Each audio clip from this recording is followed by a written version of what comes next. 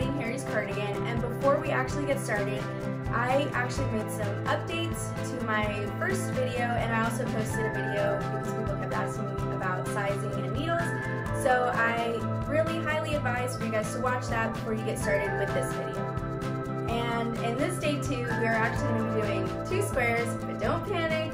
The stitchings are really easy. I know yesterday's pattern could have been a bit overwhelming, but this time around we're actually going to pick up the pace, and it's a bit easier stitches, and we're going to get through it, and it's going to be really awesome, and you're going to be really proud of yourself because you're going to have 3 squares. So I know you're excited to get knitting, I'm excited to get knitting, so let's get started. As I mentioned in my last video, we're going to be working in panels, and that's why I told you not to take it off the needle or cut the yarn, because what I'm going to be teaching y'all to do is to change colors. And in the long run, that just makes it easier because you don't have to worry about sewing every individual square. We're just going to be sewing the panels together. And as you can see, we're not going to waste any time sewing our squares together because all we're going to be doing is sewing along the sides here until we have our sweater. As you can see here, we have our completed square from the last video, and what I'm going to be showing you right now is how to change colors. Because as I mentioned before, we'll be working in columns to make it easier for ourselves in the long run. Okay, so I'm going to take my green yarn, I'm going to have it here with me. What I'm going to do is act like I'm going to be doing a knit stitch. So I'm going to put my needle in from the front to the back, like we know with our knit stitch, but instead of picking up this orange color that's attached to the ball of yarn, I'm going to pick up my green, and I'm going to make sure that I have a decent tail, because we don't want short tails, because later when we start tucking in our yarn, it'll be just much easier. What we're going to do is we're going to wrap it around as if we're doing the knit, and like that. And then basically we can just go tightening, and I'm going to show you guys in a little bit. So we make sure we got our yarn from the ball, and we're just doing a knit stitch. And we're going to keep going. I like to do a row just because it's more secure when I go back and finally secure those little tails that are hanging off. Just because sometimes I get scared that my stitches are going to fall out. But if you're comfortable, you know, doing it right after, that's up to you. We're all doing what we're comfortable with because this is our sweater. We want it to look good, we want it to feel good. So here I am, like halfway through my row. Always make sure that we're leaving enough room, and if these are starting to kind of come undone, we can just pull them to make sure they're a little closer to the needle so they don't pop out. Scoop these down just so we're not knitting at the tips, because as I mentioned before, that makes our stitches tighter and it can also cause our stitches to fall off. So there, we have our color change. Now with that side that I mentioned before that we have here, what we're gonna do is, because we have our green tail, we have our orange tail still attached, we're gonna go ahead and cut. So now we don't need our orange yarn anymore, so we're going to put that off to the side, and what we're going to do is literally just do a knot. There might be a more professional way of doing this, but I found that to be the easiest. No professional knitter, no grandma that's been knitting for 90 years is going to come knocking down your door because you did a knot.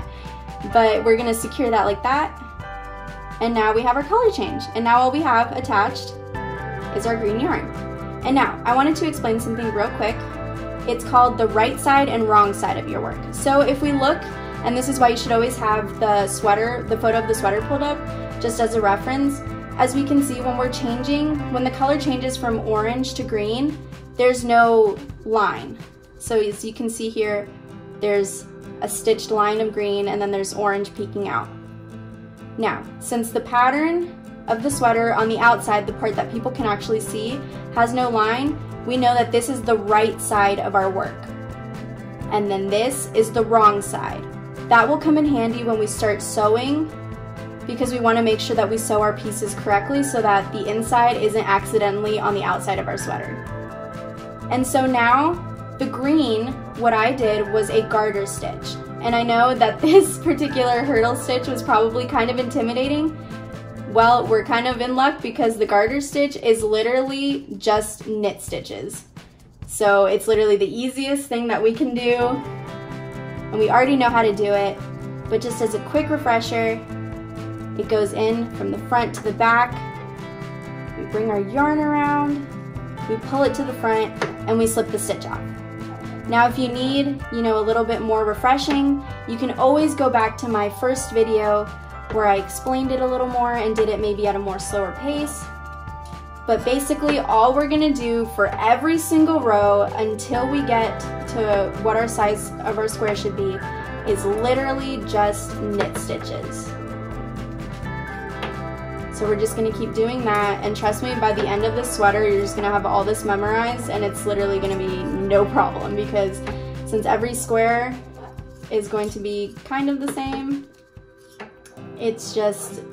we're just gonna keep going. We're basically gonna become experts on how to knit stitch and how to purl stitch, because that's the only two stitches that we use to create our patterns. So here we go. And since these squares are very tedious, something that I like to do is always put on Netflix or Disney Plus and just, have maybe the pattern on one side of my screen and the TV playing on the other. I'm pretty sure that I watched the entirety of Disney Plus. I was kind of wondering if Disney Plus was going to send me an email saying, hey girl, are you okay, because you're watching a lot of TV. But it's just something that I like to do, so I'm not over here in silence. But if you work in silence because you want to really be concentrated, that's okay too. I didn't get to watch TV until I was sure of my stitches. So it was lots of silence, but that's okay. So here we are, this is already our second row, and we're just doing our knit stitches. And see, we're already turning our work over. See, we're already again on the front side of our work, where the little line isn't kind of interrupting our colors.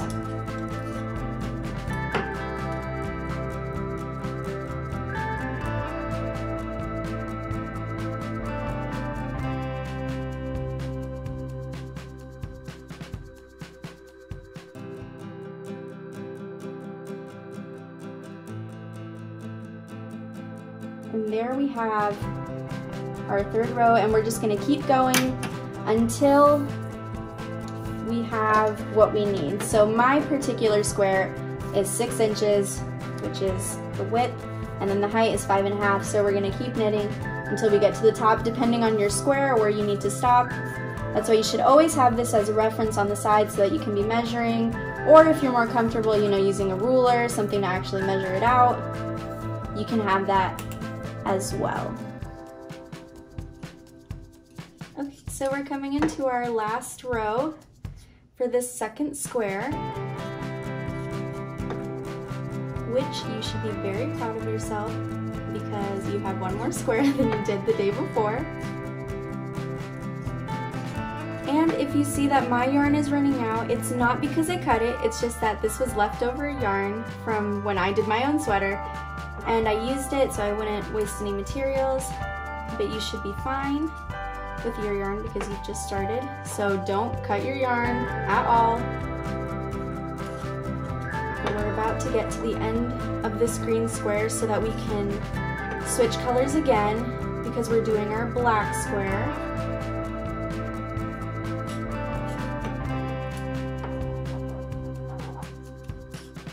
And the black square is just going to be a tiny bit different because it is a different pattern, but I will explain more when we get there.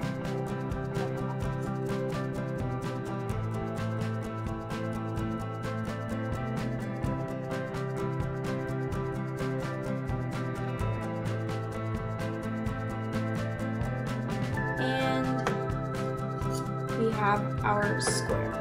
Now, if you see that your square, we're going to turn our work, if you see that your square is looking big and you're probably thinking, oh no, like I must have measured wrong or something, do not panic because, when you're knitting, it just tends to look a little big. But when you put it, and you, oh, put it the wrong way. When you actually squish it together and when it's not all stretched out, it should be the size of your square. And I'm also gonna mention, when we get to sewing, you're technically gonna be losing these first stitches, like this first line right here on both sides, but don't worry about that now. We're gonna get to that when we start actually sewing our panels together, and you're gonna see what I mean. So that's not something to worry about now. Now we're just focusing on getting our squares. So we are going to be changing now to black, and we're gonna do the same exact thing that we did here, except this one's gonna be a little different. Because if you see on the jacket, you know, it's a completely different pattern, a type of stitch, and that particular one is called a seed stitch. Now a seed stitch is knit one, purl one. Now we already did that here, so we're gonna do that with the black square. So you should already be kind of familiar with doing, you know, one knit stitch, one purl stitch, one knit stitch until you get to the very end of the row. And the good thing about that is that that's literally the only thing you're gonna be doing. It's a one row, like, repeat. The pattern is only doing that until you get to the size of your square. So what we're gonna do is we're gonna do the same thing we did last time to change colors, and it's gonna be like as if we're doing a knit stitch. And I should probably mention this before we start, that when we attach our squares like we did before, we're just gonna do a knit stitch. And if you have your reference picture of your sweater handy, which is something that I like to do as well, you're gonna notice that when you look at the jacket, when it's the side that's facing everyone, so this being our right side, this is the side that's gonna be facing outward, you're gonna see that it's the green square and there's a line, a black line that's gonna come across here. That's okay because, you know, that's what's in the original sweater. And you're gonna get that when you do a knit stitch on the wrong side. So this is the wrong side of our work, right side of our work, because this is what's gonna be showing. This is technically the inside of our jacket. And when we change our color, you're gonna see that when we do our knit stitches, that black line will appear here. And another thing about the seed stitch is that for it to get the pattern that it should and to look the way that it should and get the texture right, you should have an odd number of stitches. Now you're probably thinking, hey girl, we have 16 stitches, that's an even number. Don't worry, I'm gonna show you how to decrease a stitch. And I like to usually do it around the middle, because when you do it on the side, sometimes it gets awkward and it looks like a little jump. So I like to do it in the middle because that just makes it more seamless. So what we're gonna do when we change our colors, like always, going in as if we're doing a knit stitch, so from the front to the back. And instead of using this piece, we're gonna bring in our new color, wrap it around. We're gonna grab a hold of these just so they don't get loose. And we're gonna do a knit stitch, and then we're just gonna tug till it's okay, not too tight, not too loose, and then we're gonna keep going. And like I mentioned before, make sure we grab our right piece. Like I mentioned before, I like to do a few stitches before I actually tie these two together, before I tie those little tail pieces that appear together. Now, it's okay if you kind of catch the other color. We're not perfect here, we're all learning. And sometimes because these needles are so sharp, they like to catch the string and kind of pull it out. So we just have to be a little more careful.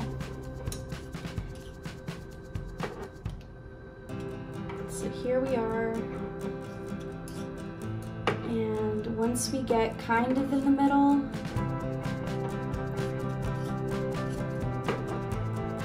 alright, so here, this is where we're gonna decrease our stitch.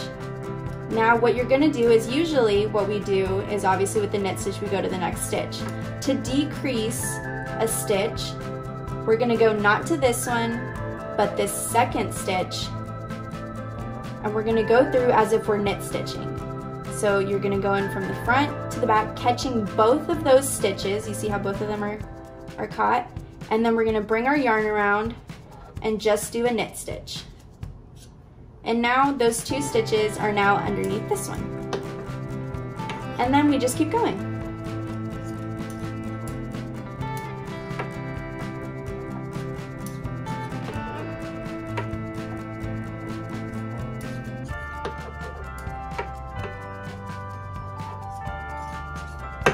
we just keep going with our knit stitches until the end.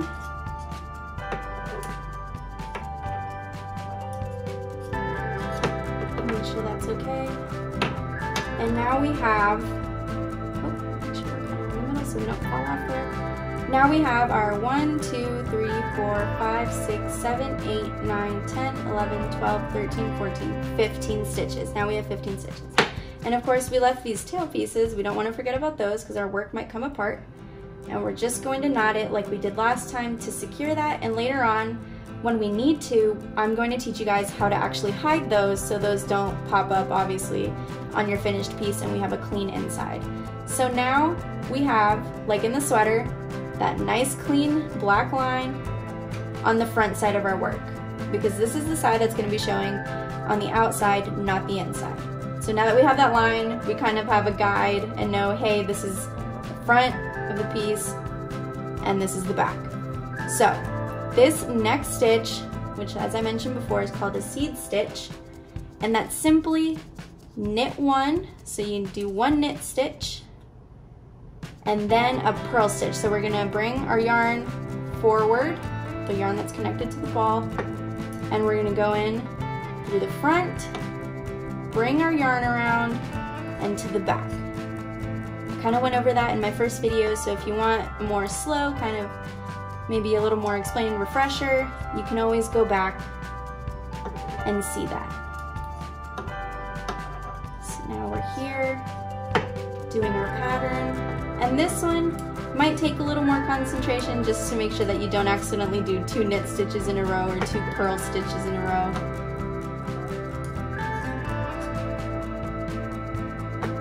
And since we are doing 2 squares today, if you do need to take a break, that's totally okay. That's not a problem.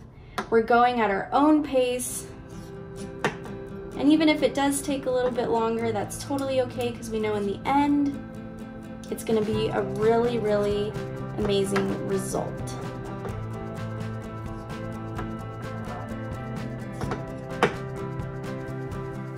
Alright, so we're coming into the end of our first row here, and we should be ending on a knit stitch.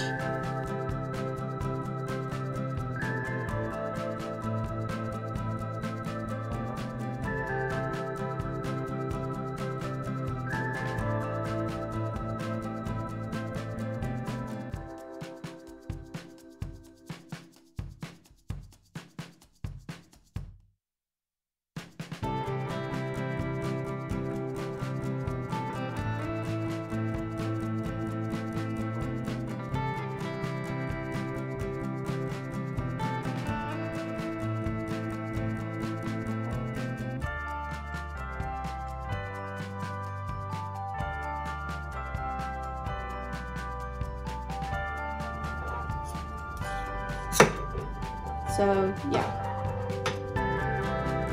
but that's okay. It's okay if it's not completely perfect. We're all learning here, we're all still beginners. So we're making sure that this, so we start off with knit, and then purl. I'm gonna make sure that I have enough yarn here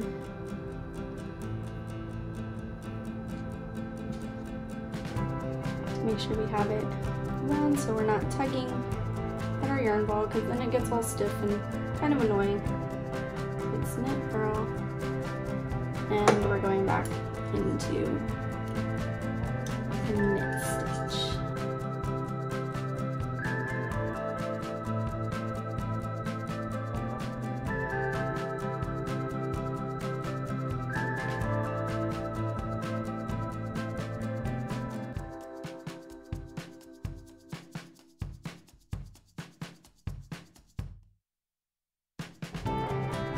Alright, and there we have our second row.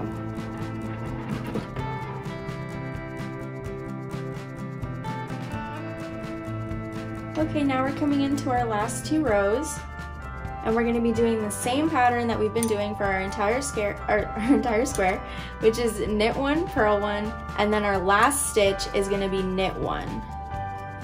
So we're going in, doing our same pattern, that we're probably very familiar with, at least to this point, with doing it continuously for all the rows.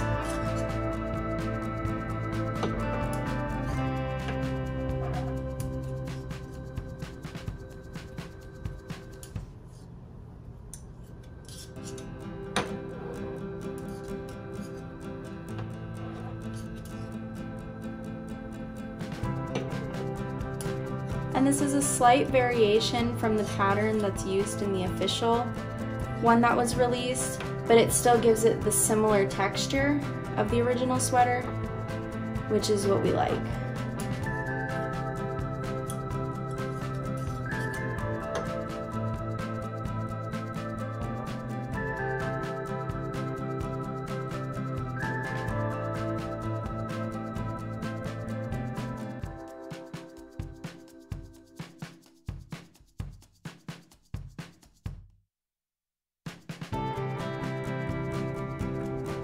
Alright, and now, for one last time, we're going to turn our work